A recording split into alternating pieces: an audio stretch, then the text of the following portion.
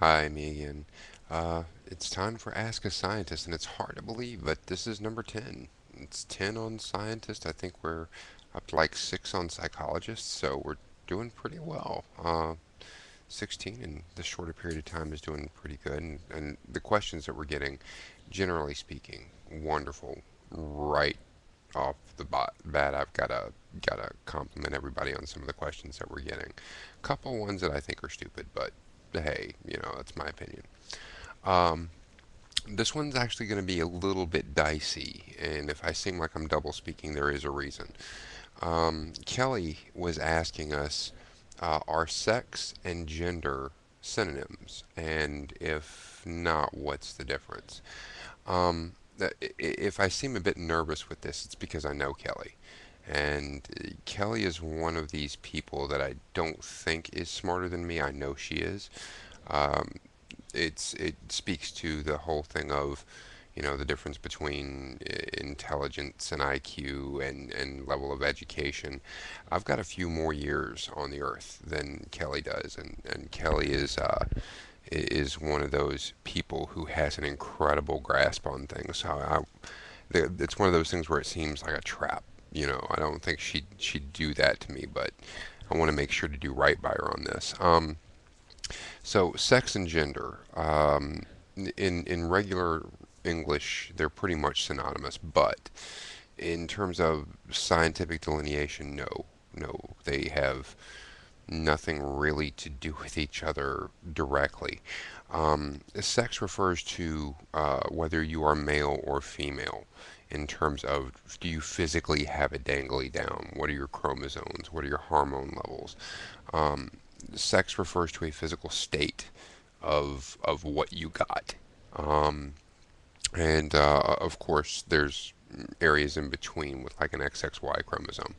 But in general speaking, you're talking about, do you have a penis or a vagina, or are you hermaphroditic? That's sex.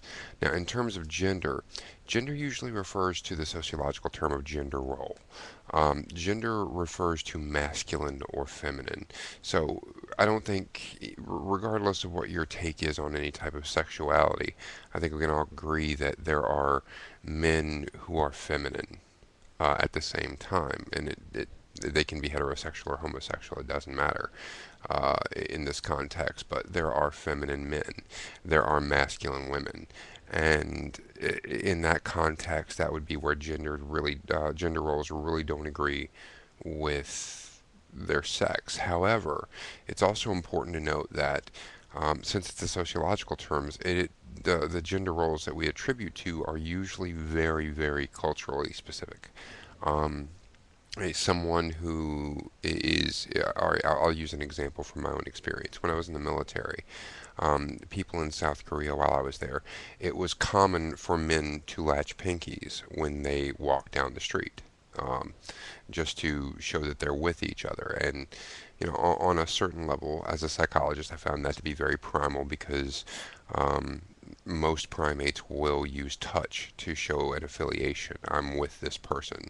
I have a kinship to this person. So, on that basis, it makes perfect sense from a primal level. However, in terms of Western thought and specifically American culture, that's a little bit effeminate, but it's not over there.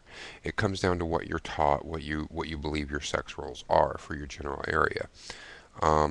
Now, one does not necessarily have anything to do with the other, but it can, if that makes any sense. Most of the time, people can debate whether or not their gender is affected by their behavior, but your sex isn't by definition. It's the sex is cut and dried. That's why they don't ask your gender when you're filling out forms. They're asking for your sex. They want to know male, female, and with that, it's much more of a clear cut thing. You can also attribute certain things like I mentioned earlier with hormone level. An enhanced level of testosterone or estrogen can actually go along with your sex, but again, how that affects gender is a matter of study. And just to make sure that I'm doing right by Kelly on this, I wanted to give a reference on that. I'm actually going by the determination made by Anne Marie Nobilis. I think that's the pronunciation for it. And I'm specifically going to put a link into one of her observations. You can monkey bar over to her page and check out her qualifications as well. But um, it's pretty much something where you you have the clear delineation on what is, and then the how do you act idea. And again, how do you act is very subjective, whether you're male or female is not. Now, that's when people talk about things like that fall between the middle, it's usually cross terminologies, things that we like to associate. Gender reassignment surgery is one that I actually would prefer to go with the original term of sex change. The reason people don't like sex change in terms of the gender reassignment surgery is because it's the word change that throws them off. Most of the people who receive gender reassignment surgery feel already inside like they're female or male, depending on what their starting point is. In terms of that, you're actually getting your sex to match your gender. So it's not your gender that's getting reassigned, it's your acknowledged sex. Um, so I would, a lot of times I refer to it still by its old terminology of sex change operation rather than gender reassignment. Um, I think they changed the wrong part of the word. So I would, if I were to change that myself, it would be sex reassignment rather than gender reassignment. Um, and again, if I sound rambling, it's because I wanted to do right by Kelly on this because a lot of times I'll be having a discussion with her and she will just I'll start reaching for a psychological concept or a medical concept and she'll be like, "Oh yeah, that's this, this, and this." So, Kelly, I hope I did a good job on that, and if so, definitely hit us up with another question because that was actually really good. I found in talking to people about this subject that except for very few, some thought they were synonyms, and I think that's some information that does need to get out there. Speaking of getting out there, you might want to, regardless of your sex or your gender, you might want to go on over to exoticenvy.com and check out what they've got. They've got something for everybody with over, well, almost 2,000 items, and the better they do, the better we do. So.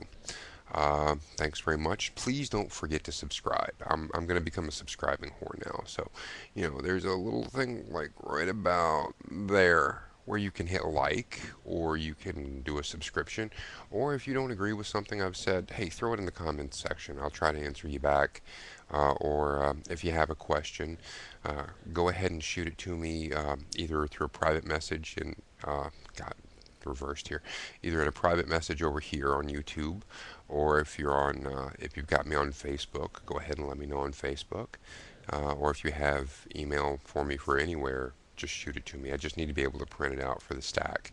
And no matter how backlogged we are, we do appreciate it when we get questions.